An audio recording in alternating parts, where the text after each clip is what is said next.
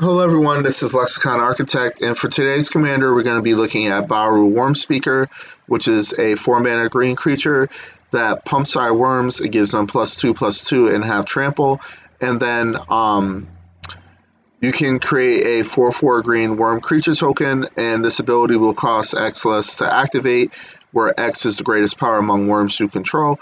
Like I said in my short, let's say you have a 7/7 worm, you can tap this for 1 green and create a worm token. So let's get into the creature package. We're going to be playing a ton of big worms. We play Beanstalk Worm because it allows us to get a land and play an additional land, and it has reach. Beast Whisperer helps us draw cards. Bellowing Tangworm gives our creatures Intimidate. Then we have a bunch of worms that when they ETB, they draw us a card and gain us life. We play several different 1-drop elves that allow us to ramp. We play Camermetra's Acolyte to generate a ton of green mana based on our devotion.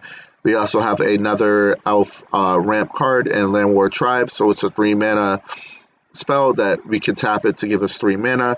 Then we play cards like Surik and Goreclaw to give our creatures trample, which they already do with our commander, but still. But whenever a non-token enters the battlefield under our control, we put a 1/1 counter on it. It gains haste. And then we have cards like Seaborn Muse that will allow us to untap all permanents we control during each other player's untap step. So this allows us to continuously use over and over our Baru Wormspeaker ability. As far as sorceries go, we're going to be playing a bunch of ramp spells as Cultivate, Explore, Kodama's Reach, Nature's Lord, Nisa's Pilgrimage, Rampant Growth, Search for Tomorrow, Sky Claim, 3 visits, and then we have Draw Spell and Harmonize and Shamanic Revelation. And the Shamanic Revelation is very good for us because we draw a card for each creature we control. Plus, since all of our creatures are most likely going to have power 4 or greater, we'll gain 4 life for each one.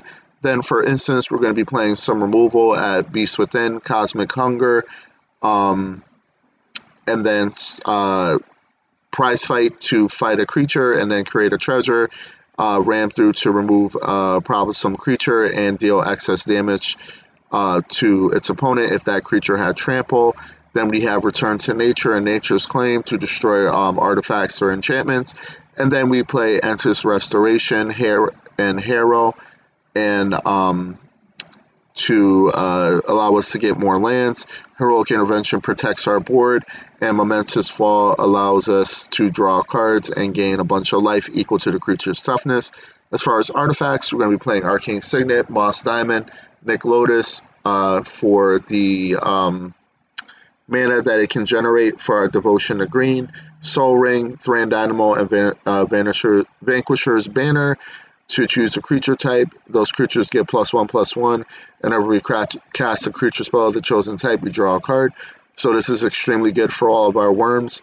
As far as enchantments go, we're going to be playing Beastmaster's Ascension because whenever we attack with a creature, we put a quest counter on it, and then as long as it has 7 or more quest counters, all of our creatures will get +5/+5. Then we play Colossal Majesty. At the beginning of our upkeep, if we control a creature power 4 or greater, draw a card. Elemental Bond, similar ability that draws us cards. Fight Rigging allows us to hide away 5 and put a 1/1 counter onto our creature we control at the beginning of combat on our turn. And then if we control a creature with power 7 or greater, we can play the card underneath it for free.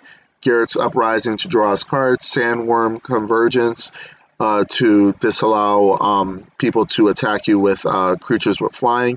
And then we generate a worm token at the beginning of our end step. Solemn Anthem is a solid 2-drop Anthem card to give our creatures +1/+1. And whenever a creature enters the battlefield under our control, if it is green, we get to scry 1. Tribute of the World Tree either allows us to put counters on things or draw cards. And then Up the Beanstalk allows us to draw cards when it enters. And then whenever we cast a spell with mana value 5 or greater, we draw a card. As far as lands, we have 3 utility lands in Castle Garenbreak.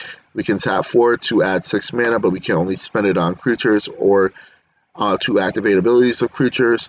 Mosswork Bridge to hide away 4 and then you can pay 1 green and exile the card as long as you control creatures that have power to total of 10 or greater, and then the War Room to draw us cards.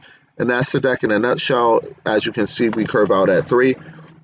And this deck is going to cost you $179. So I hope you enjoyed this deck tech. It will be uploaded shortly to YouTube and TikTok, and I hope you have a great day.